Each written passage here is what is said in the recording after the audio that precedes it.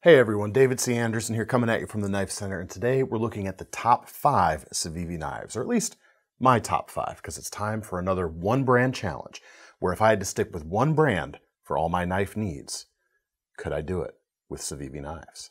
Let's find out.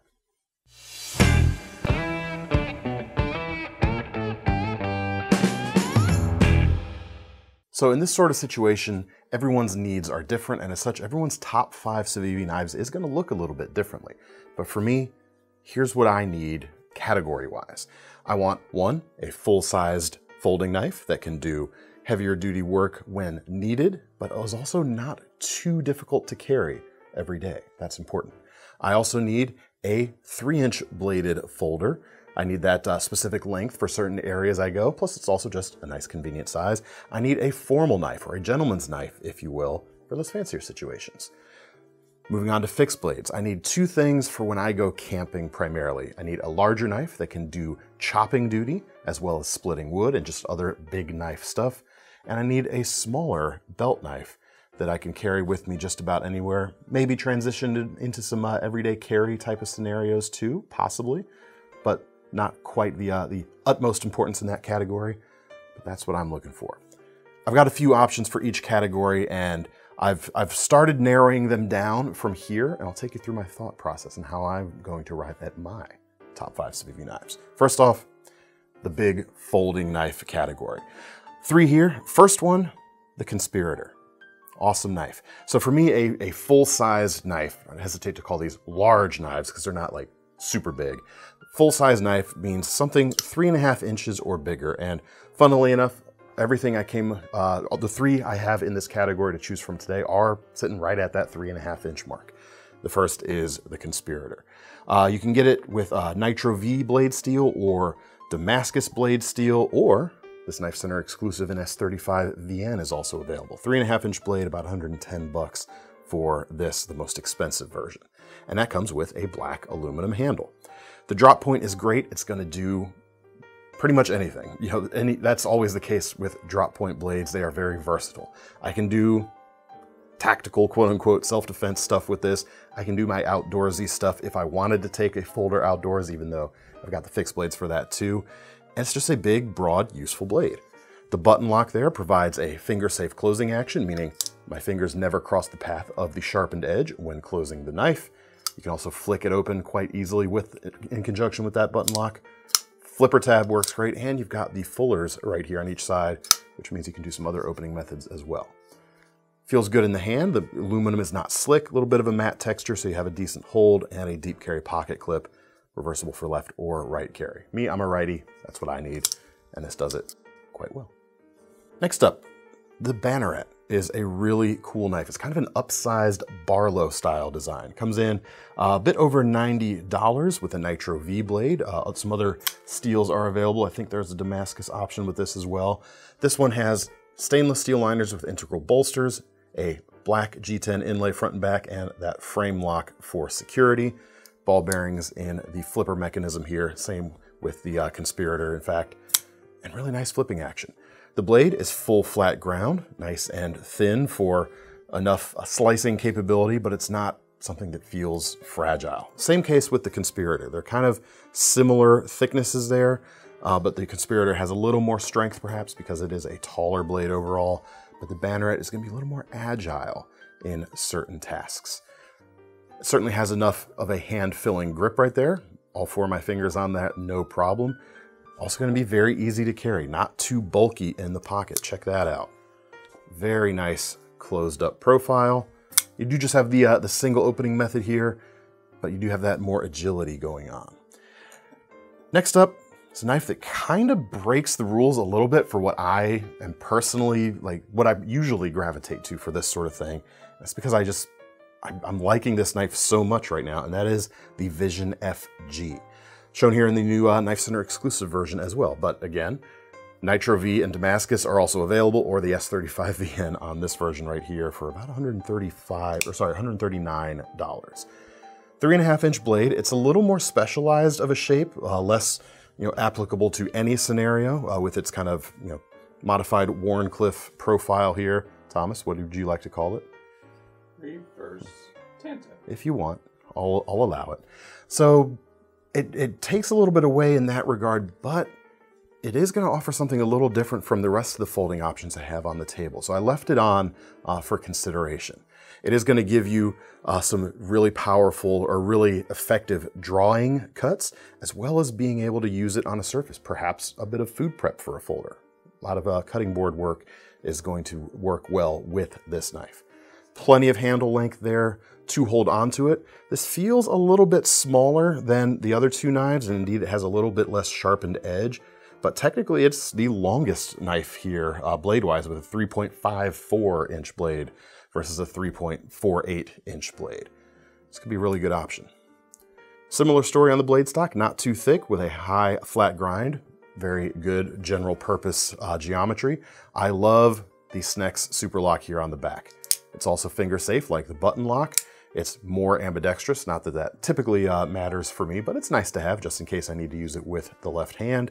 Full sheet of carbon fiber. This is not a G10 carbon fiber laminate. You can see where it mills down there into the pocket clip. This is a solid piece of carbon fiber, which is quite nice. Excellent action. Feels pretty good. Now, before we move on, I did mention all of these were kind of right at the 3.5 inch blade length. You might be wondering why I didn't pick something bigger for my big knife. I'll show you exactly why. I had one knife on the table as I was narrowing things down. My favorite of the largest knives CIVIVI makes is the Praxis, available with a button lock now with aluminum handles, similar to the Conspirator that is already on the table, and that is why I took it off. Check this out. Similar materials, Nitro V blade for this, same as the base model of the Conspirator, although albeit not with an aluminum handle. 3.75 inch blade versus a 3.5 inch blade, but the Conspirator actually gives you more sharpened edge. So that extra reach, that extra length the Praxis gives you doesn't translate into more edge, more cutting power. Maybe a little bit of cutting power because of the leverage you might be able to exert, but I went with the Conspirator because it's going to be a little bit easier to carry without giving up any sharpened edge. Plus you can get it in S35 VN right now, so that is a really good upgrade. I love you, Praxis, but that's why a bigger knife wasn't on the table. So there you go. Hope that suffices for you. Let's move on to the 3-inch category. And for me, there are 3 knives in the CIVIVI lineup that pretty much nail exactly what I would look for this, this genre, or things that I really gravitate to. Finger safe locking. These all have a button lock and a 3-inch drop point blade and handles that are neutral enough to work with larger hands. I do have slightly larger than hands, so that's something I appreciate. We got to talk about the Elementum series, and the Elementum 2 with its button lock is a shoe-in for this category. This version right here is a KnifeCenter exclusive with S35 VN steel for just under $100, which is a pretty good value. Other steels available in the series for less money. You've got Nitro V, and then there is also a Damascus option. It's the same for all the stuff I've shown so far. Drop point blade, hollow grind, very thin behind the edge. In fact, that's something I should mention CIVIVI does exceptionally well across the board. Very thin, very sharp edges. Very neutral handle, deep carry pocket clip. Not a reversible clip in this case, even though a button lock works well in the left hand. And you've got that button lock with very good flipping action. The Elementum is like definitely the icon, the backbone of the CIVIVI lineup because it's been so successful. They recently just made their 1 millionth Elementum. So that's a lot. I don't even have time to count that high. But there you go. That is one option for me right there. We've also got the Altus. Now I've liked this knife since they had the G10 versions, but the new aluminum versions, while I didn't consider it like a huge upgrade when they came out in hand, I really like the aluminum here. It's not slick. It feels more premium than the G10 for sure. And it's only about $72 for it. You've got the deep carry clip. You've got the Nitro V blade steel in this case, a little more acute than the Elementum. Nice action. Thumb studs in this case. No flipper tab, but less flipper tab to get in the way potentially. That might come into play later. Excellent choice right here. I think Damascus is also an option in this series. And like I said, yes, it is. And G10 is also an option. And last but not least is a knife that if you were to cross the Elementum and the Altus, you would come up with something like the Cubit probably. So here you go. This is the Damascus option, just because I wanted to show one of those. But say it with me, kids in the back, Nitro V is also available, which overall is just a great steel that is relatively affordable. It's decently tough, holds an edge pretty well. It's stainless, and the thing I like about the toughness of that steel is the edge tends to be pretty stable from chipping and that sort of thing. But anyway, here's the Cubit, about $80 and some change for this Damascus version, but the regular versions start in the mid-60s. You've got a very thin blade stock here compared to the other two, bit thinner with a full flat grind. This is going to be the most efficient slicer of the three. You've also got the most accommodating handle here. I'll compare it there to the Elementum. You can see you've just got more. And compared to the Altus, which doesn't look as neutral, you've got, again, just more to hold on to. Reversible clip in this case is nice. The Altus has that too. You've got the thumb studs and the button lock, and you've even got the tang of the blade here. Functions as a can opener, if that's your thing. So technically a multi-tool. That's pretty fun. Those are my three choices for the 3-inch folder. Now, the formal knife, the gentleman's knife. Two Ben Peterson designs actually coming down as two of the three options. The first is the Baby Banter in the Damascus and carbon fiber version. This one is a carbon fiber laminate, so it's a single layer of carbon fiber on top of G10. About 85 bucks for this 2.34-inch blade, but Nitro V is also available. I briefly considered actually throwing the new Wharncliffe bladed version into this category, but you would definitely have to kind of upgrade the scales on this for it to feel gentlemanly or feel formal. The purple micarta here with its contours is very nice. I like it a lot. It's just not super gentlemanly. So just an aside, that is also an option. What's nice about this as a complement to the other two categories is this would make a great, very compact option that could fit in a 5th pocket in those 5-pocket jeans or 5-pocket pants. If you're wearing a 5-pocket pant that's not jeans, that's a cool option. And yet you can still get a pretty solid hold on it. 3.5 finger grip for me, thanks to the integrated choil there, finger sized around the pivot, which lets you put that blade to work. Next up is the newest Ben Peterson CIVIVI, and that's the Sendy right here. Specifically the wood-handled version with the black blade. And that's the fun thing with a lot of CIVIVI's lineup is, depending on the materials, some of the other knife series that they make can flex into this gentleman's knife category. This is the one I happen to like. I like the agility of this narrower blade, 2.83 inches. I like the drop point, but a spay is also available. But those get away from the more gentlemanly variant, I think. About 65 bucks and some change for this one. Nice thin blade steel, full flat grind, neutral handle here as well. Something I appreciate from the 3-inch category, but it's nice too on the gents category. Black pocket clip here, and that kind of gets to my one hesitation on this. I'm not sure if it's gonna make it through. We're gonna have to see. Is the black blade here, is it a little too tactical feeling? I'm not sure it is with the black, or against the wood option here, but that could be a factor. Last thing you see on this is, in kind of Swiss Army knife inspired style, you've got a pair of tweezers and a toothpick, a metal toothpick actually, here on the back side. So that's always pretty fun too. Just a really nice knife. You've got a subtle flipper tab in this case, so you have that nice snappy action without having a flipper tab sticking out, either in the closed or open position. That could also be a downside too, because it's harder to subtly open this knife, although you can do it. But you don't have those thumb studs to be more deliberate. Yeah, it's definitely gonna take 2 hands to do a deliberate opening. Otherwise, you just got a nice flick. Last but not least here, the Foldus, an Ostap Hell design, specifically the copper-handled version, 79 bucks. This is a really sweet design. 2.67-inch blade, Nitro V steel, thin drop point, high flat grind, very nice. I love the classy look of these brushed, like patinaed and brushed copper handles, and I love the classiness of the pocket clip here. This wire deep carry clip, great option for a gentleman's knife. This is a double detent style of non-locking folder, that detent joint. So there is, no locking safety on this knife. That could be a factor. You do have a top style flipper though. Lets you flip the blade open quite nicely.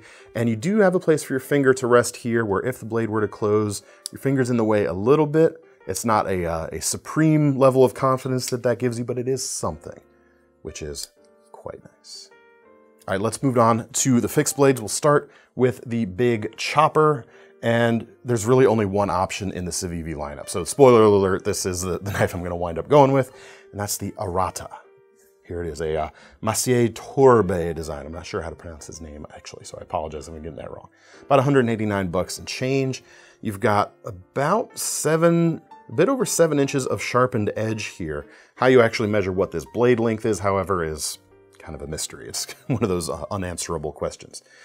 And speaking of that blade, it's the only one thing I might change if I were designing this. They went with D2 steel here, which is a fine steel, but on something like a chopper where toughness is going to be more important than edge retention, I might have made a different choice. But anyway, you can kind of think of this as kind of a knife hatchet hybrid. You've got this long G10 handle with enough reach to do some lighter, some medium duty chops. You can definitely hack through some branches with this.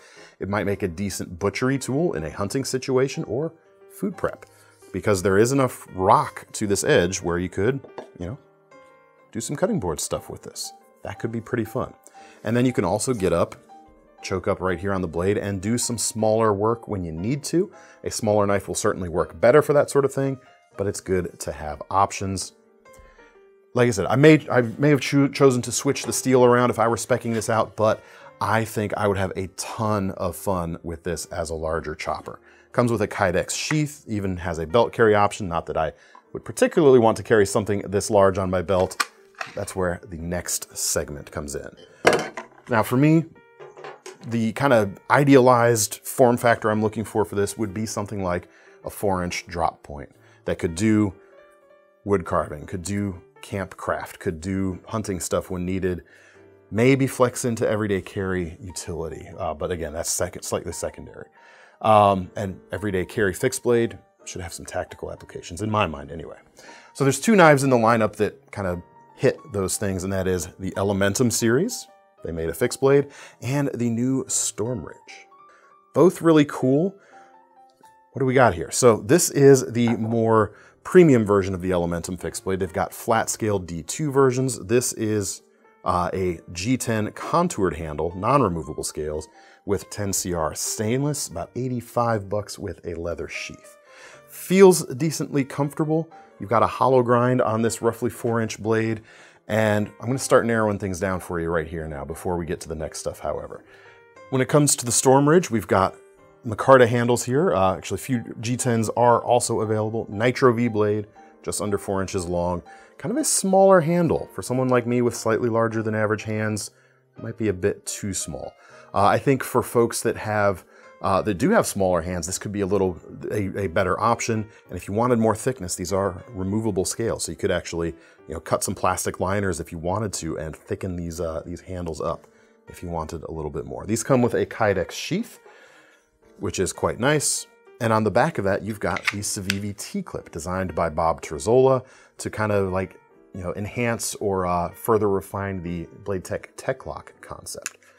Horizontal, vertical, you can mount it different ways, which is always quite nice. Next up, we've got easily the nicest fixed blade that CIVIVI makes, and that's the Teton Tickler. It has more of like an old school custom knife vibe, really, than most of the rest of the production lineup that CIVIVI brings. It has, in a way, it doesn't feel like a CIVIVI the way the rest of these knives do, but I really like it.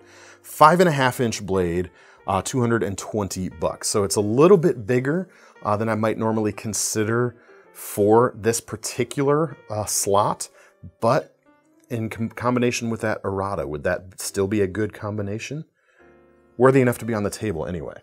D2 steel here, excellent feel in the hand. You've got G10, which is polished up really nicely, nickel silver guard and butt plate, and the CIVIVI logo sits there on the plate, rather than looking like a screw down point where a lot of knives of this construction style can sometimes have. Instead, you got that nice aesthetic point there, which is pretty cool. And this also comes with a simple leather sheath here as well. Last but not least, I got one bonus pick in this category, and that is the Bob Terzola designed Tamashi. Definitely more intended, I think, as a tactical knife first, but you got a just over 4-inch upswept trailing point blade here. This would make a great camp knife, quite honestly. D2 steel, very affordable, about 68 bucks and some change. That comes with a micarta handle. G10, I believe, is also an option. Yep, sure thing. Really nice, and it feels pretty good in the hand too. Not as hand-filling as the Teton Tickler, but pretty nice. Not quite a full tang. With my magnets, it stops about right here. Still plenty strong enough, I would think, for what I would use this knife for, but something to keep in mind if you want that full tang design. Feels decent in the hand, like I said. I like the thumb ramp here. Gonna make it real nice for carving. In fact, of the 4 of these knives here for this might be the best carver for my hand anyway. Kydex sheath with this one as well. All right, let's start eliminating some things. Since we're on fixed blades and you already know I'm using the Arata, I'm gonna eliminate 2 fixed blades right off the bat, and that is the Storm Ridge and the Elementum. It comes down to the ergonomics for me, which your mileage may vary. The Storm Ridge, like I said, a little too small for me, not thick enough to be my primary outdoor belt knife. As an everyday carry fixed blade, this would be a much more compelling option for me. It's definitely more comfortable than pretty much any folder out there, and it's narrow enough and light enough, and with that Kydex sheath, it's gonna be easy to carry. I think the Elementum series would also make a better everyday carry knife than, a general purpose outdoors knife for the same reasons. It's a little bit bulkier, a little bit heavier than the Storm Ridge, but to me, the biggest reason why I'm taking out is that flipper tab right here. If this knife didn't have to carry over the things that made the Elementum flipper, carry over that identity, I think it would have been a better knife. Holding it like so behind the protection of that finger guard, which I do appreciate, however, you are put a long way away from the edge. So if you're doing carving, you're gonna be missing that prime location, and to choke up around that is not particularly comfortable, and I'd rather have something more stout than a hollow grind for an outdoors knife. So these 2 knives, I'm not gonna throw them, but bye. That brings us down to the Teton Tickler and the Tamashii. I gotta go with the niceness of the Teton Tickler. Sorry, Bob T. This is just such a special feeling knife. It is so nice in the hand. It looks more expensive than it is, even though it's not an inexpensive knife. Like I said, it's about 220 bucks. That would be an awesome thing to have on my hip, schlepping about the woods, having fun. The guard is not so big that it gets in the way. I'm not usually a fan of rear guards here, but I can get around that without too much trouble for that carving. You're right there behind the edge. Everything's ground super well. Definitely feels like a special knife, and these 2 in combination, I could have a lot of fun camping with these 2 bad boys. All right, let's start now for folders. Let's start with the 3-inch category because that's probably the one I'll be carrying most often. And yeah, let's narrow things down. Let me pick up the 2 aluminum handled folders together here. And I've made a decision between these 2. There are advantages to each, however. The Cubit is nice and narrow. There's no liners on this aluminum handle, and as such, you do have a slimmer carry than the Altus right here. And you also have a more accommodating handle, like I mentioned. But with as thin as this blade is, as much as I like that, I know I'm gonna have a thinner blade, or a pretty thin blade in the gentleman's knife category, so I'm gonna step away from that a little bit. I was leaning that way already, and then when I compared the amount of edge on the Altus versus the Cubit, check that out. Just way more sharpened edge on the Altus. And on a small knife, this 3-inch blade, that's not nothing right there. So we're gonna take the Cubit out of consideration. So now we're down to the Altus and the Elementum. And I have made a decision here too. Before coming into this, I thought for sure the Elementum. It might not be like the most inspired looking design. It's a fairly simple shape. Simple is often good, however, because it just plain works. And it just comes down to that. It just plain works. However, I'm gonna go with the Altus, and here's why. When holding the knives, either one of them, it's kind of a 3.5 finger grip in your standard position. When you're holding it like that, line them up right there, you're closer to the back of the edge on the Altus because you get more edge on the Altus, just like with the Cubit. The Elementum gives you less sharpened edge, even though you do have the option of the improved edge retention of the S35 on this KnifeCenter exclusive. So you're already closer to more edge on the Altus. I like that. And if I did want to choke up on the Elementum or the Altus to get closer to it, this, because of that flipper tab, is less comfortable than getting up close behind the Altus. And then the aluminum versions here just feels really nice. So I'm going to go with the Altus. I think the full-size folder here is going to be the hardest for me to narrow down. So I'm going to go to the formal knife category first.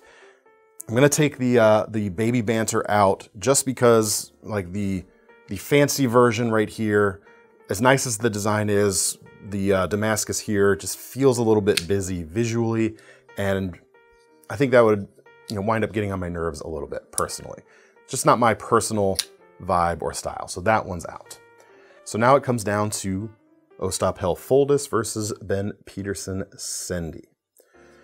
I think between the two, I think I like the Sendy a little bit better, but I think the Foldis makes a better gentleman's knife. Does that mean I'm going to choose it? Stick with me.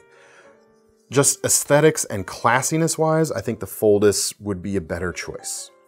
You've got that wire pocket clip, which is way more subtle, way less, you know, just way classier than the painted black style clip on the Sendy. The materials on this are really nice. However, I'm gonna wind up going with the Sendy. Would I prefer a satin finished blade? For me personally, yes. But I don't think the black stonewash technically here is so out of bounds or too tactical to overcome the nice wood handle scales here, which is Gaborsha wood, I should mention. It looks really good. I like how thin the blade stock is. In this case, it is a little bit thinner than the Foldis, and that's gonna make a good complement to the Altus when used in conjunction there. This is a little smaller, little narrower, little thinner in the blade, but could still, you know, flex into that everyday carry role quite easily. I may probably have to make a decision on that pocket clip. I might go with something aftermarket or steal something from another CIVIVI that's not painted black. I don't know. Let me know what you guys think of that option right there for some modifications. But the Sendy is just, it's really sweet. I love the Agile blade, and it is my pick to accompany the Altus in this top 5 scenario. So that leaves the full-size category. To recap, you've got the Conspirator, big, broad drop point blade, should do everything I want. The finger safe action is always quite nice. You've got the Banneret, just as much size, just as much sharpened edge, if not as premium steel available. More agile in the blade department, still hand-filling enough. And there's something to be said for the slightly more secure feeling, or slightly bigger feeling of security with that frame lock versus a button lock. It's less accidental chance of disengaging that lock while you're using the knife.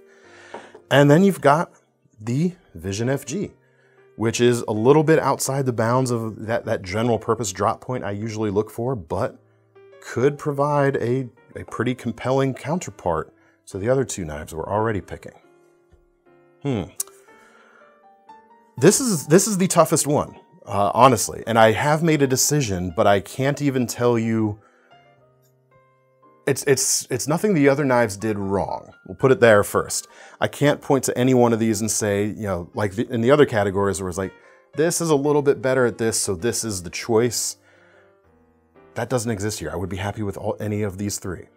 Right now you're saying, get to the point, David. Tell us which one it's gonna be. I'm gonna go with the Vision FG. It maybe doesn't do like it doesn't carry the same big knife vibes or bigger knife vibes that these other two do. But because this is a top 5 and not just one pick in isolation, I like, the variability or the varied use cases that these 3 knives together are gonna bring me. So that's gonna be the choice. All right, there you go. Let me know what you thought. Let me know what your top 5 CIVIVI knives would be. Let me get these out of the frame here. Line these up. There we go. I would be pretty happy with this as my my only 5 knives if I had to do it. Discounting multi-tools and kitchen knives, of course, as always, because we have to do that to keep things interesting. Let me know your top 5 CIVIVI down in the comments. If you want to get your hands on any of these CIVIVI knives, check out the links in the description, which will take you to KnifeCenter.com. And don't forget about our long-running Knife Rewards program while you're there, because the least we can do when you buy one of our knives is give you some free money to spend on a future one. I'm David C. Anderson from the Knife Center. That's Thomas behind the camera. We are signing off. See you next time.